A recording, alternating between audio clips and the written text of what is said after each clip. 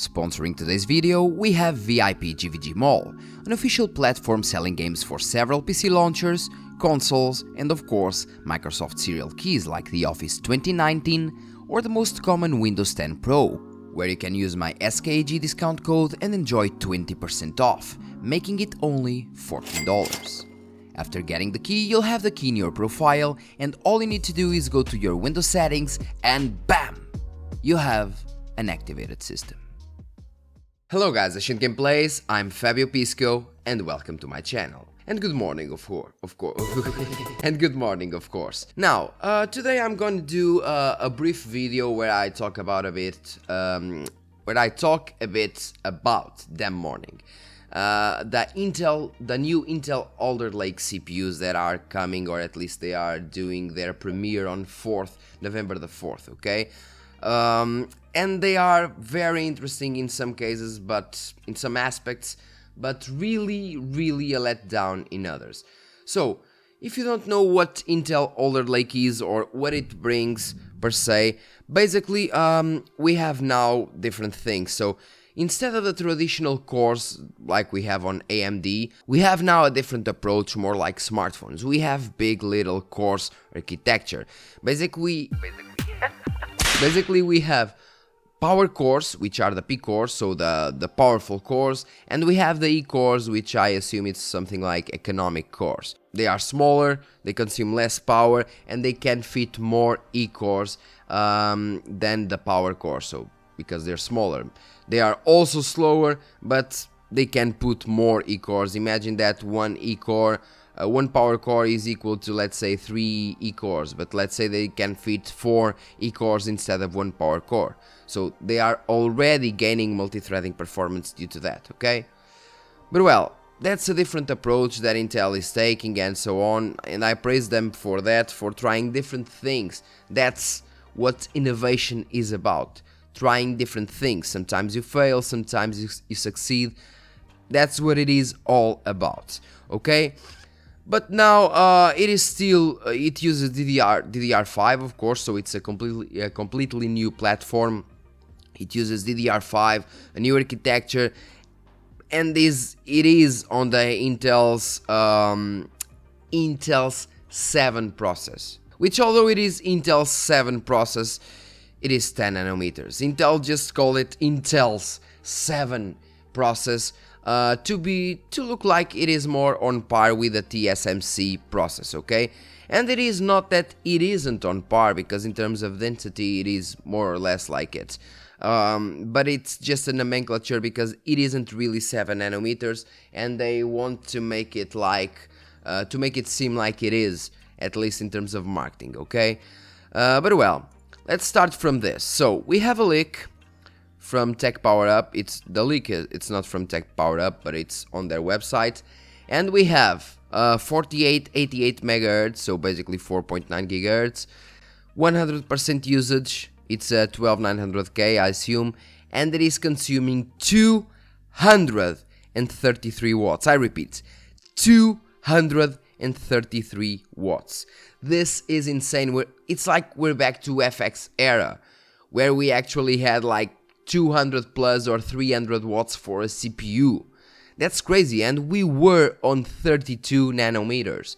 We're now on 10 nanometers for Intel and 7 and 5 nanometers for the TSMC products, okay? So it's pretty insane, 92 degrees and 233 watts, okay? So yeah, it's kind of insane because, okay, it's a static overclock, and static overclock is basically dead, like Raichu says, and he's right, because static overclock is dead from like Ryzen 3000 series and Intel 11th generation, or even the 10th generation. It is dead. It is just completely useless for the 5000 series CPUs on Ryzen, for example. You can use the curve optimizer. It will be way easier than the static overclock in terms of testing and so on. It will be way easier to do overall. It will perform equal or better. And the same applies to the Intel CPUs. You just let them boost, maybe adjust the voltage a bit if you want to undervolt, like we do with the curve optimizer, and that's it. And the E-cores weren't at 5.2, so only the power cores were, while the E-cores were at 3.7, and still that CPU was pushing 330 watts. That's incredible. So it seems like the 3.7 is the max for the E-cores, while the P-cores can go way higher. But still, even at this voltage, only 1.275 for 10 nanometers, it's too much. 232 watts, it's too much. And I think that 1.38, sorry, or 1.44 volts, both will degrade the CPU sooner or later. So I don't know why these testings. It's just nonsense. Nobody will use this. A voltage as high as this one, and the boosts won't use such high voltages, okay? Also, the E-cores don't have hyperthreading, okay? So basically only the P-cores have hyperthreading. I don't know if I said it before, but we have P-cores and E-cores, that I know I said, but only the P-cores, so only the power cores actually have hyperthreading. So it happens that in this case the 10-core CPU will be something like 6 P-cores and 4 E-cores. So 6 power cores, 4 economic cores. And in this case it will be a strange thing. It will be like 10 cores and 16 threads, because the E-cores do not have hyperthreading, okay? So yeah, it's strange. 10 cores, 16 threads, but it is what it is. Now we see that in the terms of the CPU-Z benchmark, the results for the i5-12600K beat the i9-11900K and nearly doubles the 5600X's multi-threaded score. Well, of course it doubles. I mean, it has 16 threads versus the 12 threads, and has actually 10 cores, even if it is with 4 E-cores, it has 10 cores in comparison to the 6 cores. So they're comparing 612 versus 1016. And with DDR5, with a higher amount of IPC, so it's normal that in terms of synthetic benchmarks it nearly doubles. So I don't know why they are so surprised. I mean, this is what innovation is about, basically bringing more performance, but at least they should maintain the power envelope, which they don't. I still don't understand. For example, the 5600X will consume like 80 watts, 90 watts maybe, and this one is like pushing 200 watts. It makes no sense. Still, in terms of performance, it is there. Good to go Intel, but yeah, power draw, the power envelope affects me a bit, okay? So basically in here the 12900K, all P-cores 5.2, manages to minuscule multi-core lead over the stock Ryzen 9 5950X. Yes, but 330 watts. Yeah, we have it here, for example. So it seems like way higher performance in terms of single core, at least on CPU-Z. So 851 versus the 648, and it is still over it, yeah, by a bit, by 80 points, more or less, 81 points in terms of multi-threading.